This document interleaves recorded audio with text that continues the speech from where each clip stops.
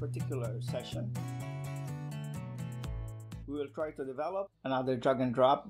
This time, students will be asked to drop a label again to an image or an image marker. For example, here, they will drag liver to this marker, rectum. For example, here, stomach, this label, esophagus, to this label, okay? And they will submit, and it will give them this feedback: you are correct.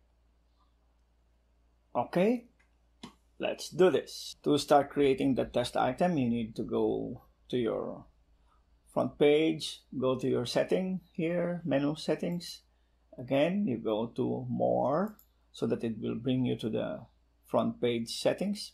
Okay, now that you see your front page setting, again, you go down to the question bank. You go straight to questions, and it will open to the question editor here. So what we can do is, if you have a pre-prepared category, you can just select the category. Here, for example, I prepared biology exam, and once I've selected the category, I'm ready to create. After clicking the category, it will bring you to the biology exam category, and you will have several questions under the biology category. So we will now create our new question. Again, you just click create a new question, and you will be shown these options. So for this particular exercise, we will use drag and drop marker. It's the label here. Markers are dragged and dropped onto a background image, similar to drag and drop onto image, but this time you specifically ask them to drag to a particular marker as shown here. So a particular marker here. So it's where we want them to bring the label. So we click add.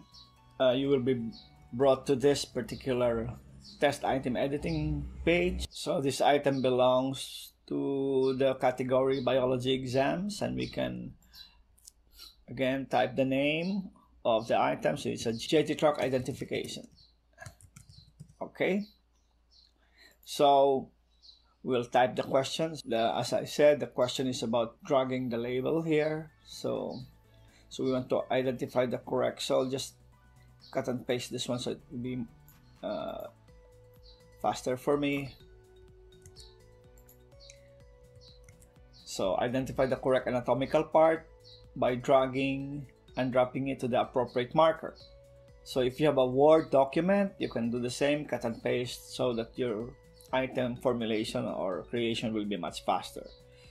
So you can again add a general feedback, but you don't have to. There will be a feedback loop below. And the next step we will do is again choose a file that will be the file that will represent, or the image that you will be using to guide the students where to drop their answers. So for this, I pre-prepared an image borrowed from the internet. Here I prepared this image.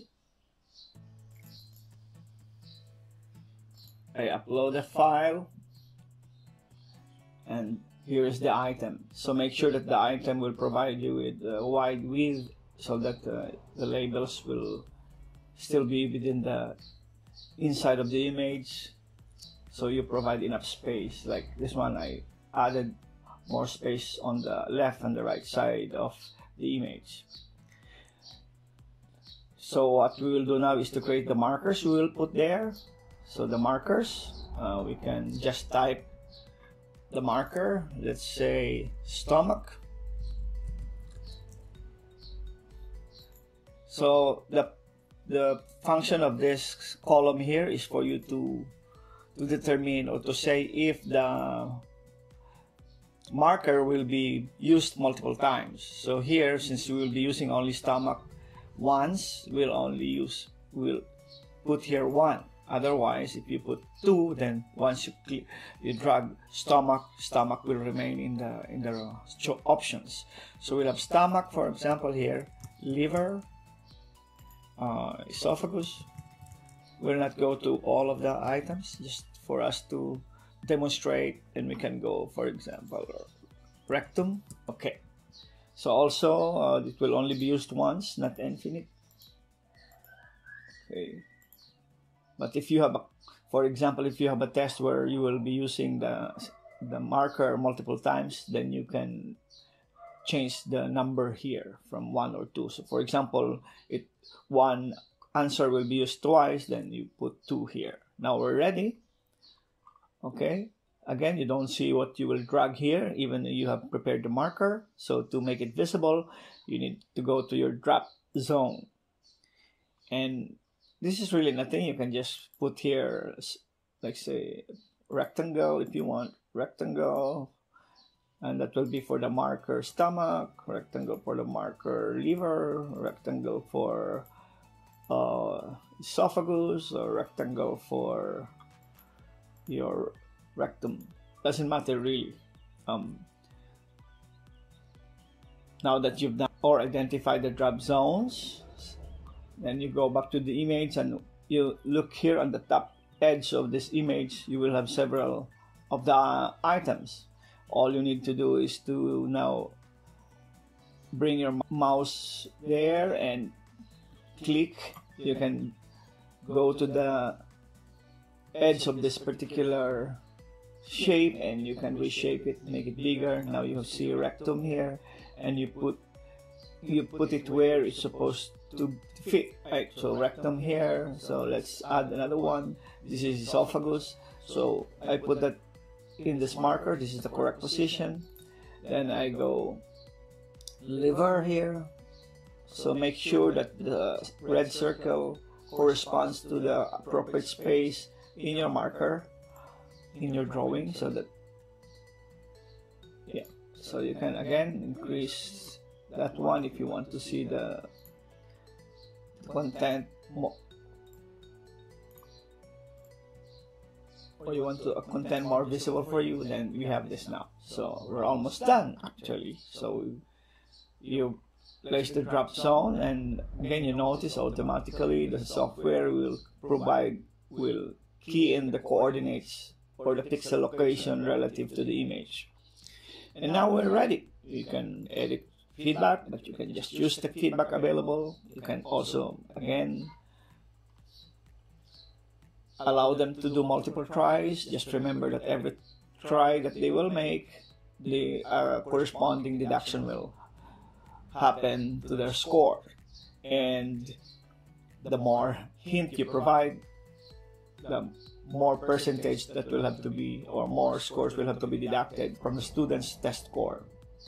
Then we can save. Okay, so just check if the red marks here, that would mean you have to really fill that up, otherwise you cannot proceed. So let's review. You have that. And now after you check save changes and continue editing, then preview will appear. Now we're ready to preview the item. And here we go. This is now the item. So now your student can now just drag and drop to a specific position we marked earlier.